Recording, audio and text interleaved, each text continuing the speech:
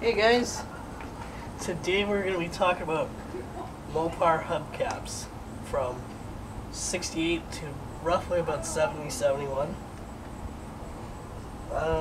Let's kick it off with this. This is a 68 to 69 Dodge Charger hubcap. See the Frat's cog right there? This was at, actually these were on the Bullet 68 Charger RT. This is one of the hubcaps that I saw. These were actually on my dad's 69 Dodge Charger. My dad's 69 Charger. Next we have the 67 to 68 Plymouth dog dish. Why do they call it a dog dish? Because it looks like a dog dish bowl. See the Plymouth insignia right there?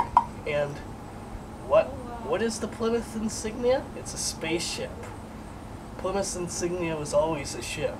It was always a ship of some kind. This in the 60s, starting in 1960, Plymouth used the spaceship. Fun fact, Chrysler was actually heavily involved in the space program.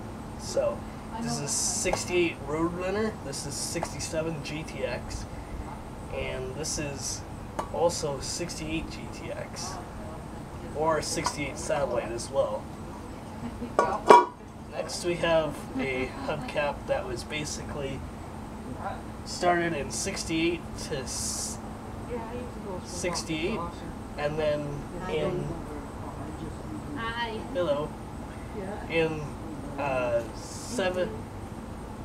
started in 68 and actually ended in 1987, 89 era, but they made them a long time, and that is the Police Pursuit hubcap.